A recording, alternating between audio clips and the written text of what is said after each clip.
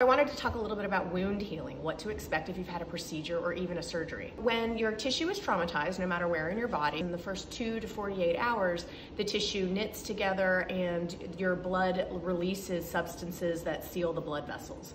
Over the next 2 days to about 3 weeks, collagen starts to form and repair the tissue. Now, once some of the tissue elements are repaired and sealed, the tissue knits itself back together. The way it does that is there are tiny little cells that crawl through the tissue called myofibroblasts. At about 3 weeks to about 6 months, these tiny cells reach into the tissue, grab tissue from one side, grab tissue from the other, and literally pull it together.